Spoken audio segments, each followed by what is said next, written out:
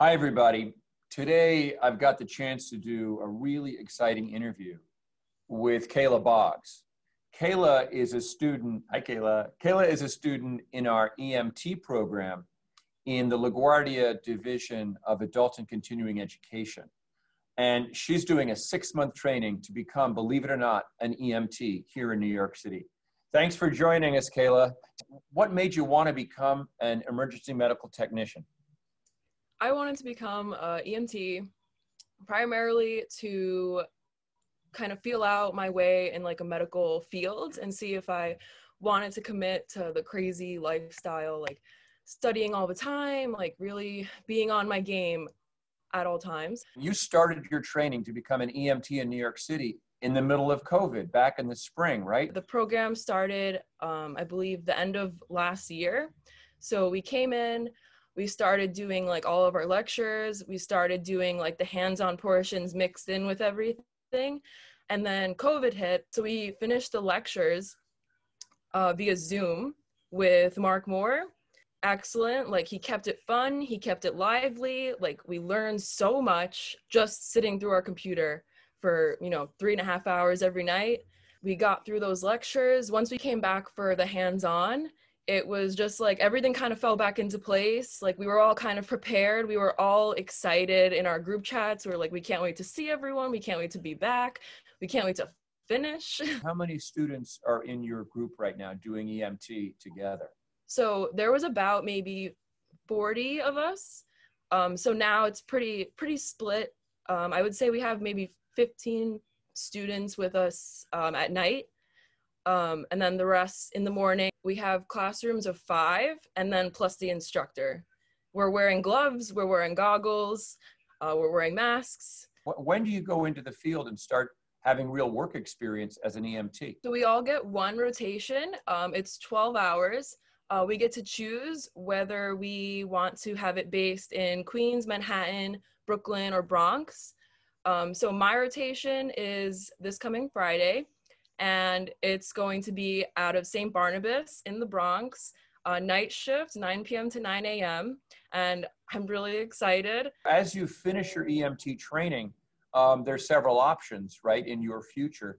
Tell us about what some of those options are now that you got to pass that exam, Yeah. almost an EMT in New York State. So what are some of the career options out in front of you that are possible? Starting from EMT, we were told that we can go from there and we can take it to the paramedic program next. And in some cases, it is possible to go from paramedic. You can go to PA to be a physician's assistant.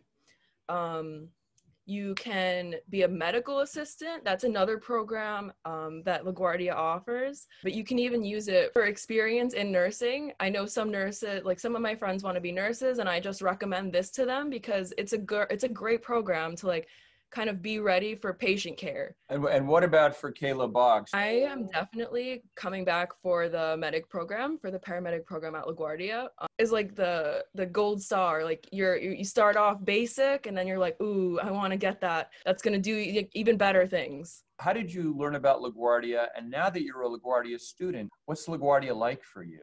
I'm currently a student at Hunter College. I'm finishing up my bachelor's in psychology. I started off as a freshman at Hunter, hoping to get into the nursing program, but as the years went on, it was just not clicking really for me.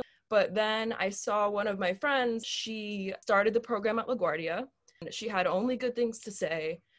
And it kind of made me feel like, she's doing something like important with her time. And I just wanted to be a part of it and, see what happens. And then I got here and everyone was just wonderful. It was better than I could have, hoped for. I would definitely finish up my bachelor's there and move over to LaGuardia just because it just feels better. You make it sound so easy, but I always thought EMT was hard. Is it hard? It's difficult, but it's the kind of difficult that you kind of want to keep going. Like once you kind of understand one thing, you're like, oh wow, the next thing is gonna make so much more sense. And it's kind of just like a domino effect of how much you can really learn. Well, Kayla, thanks for taking the time to talk to us about your EMT training here at LaGuardia Community College. We wish you a lot of luck. I hope that when you're out in the field on that ambulance coming out of St. Barnabas Hospital in the Bronx on Friday for your first 12-hour shift, you don't have to. I know you want excitement. I can tell in your eyes you want. I hope it's not too exciting. Okay. I hope it's great, and I know you'll learn a lot. And please be safe. But thanks again for taking the time to talk to me about this great program. And the best of luck to you, Kayla. Thank you for having me involved.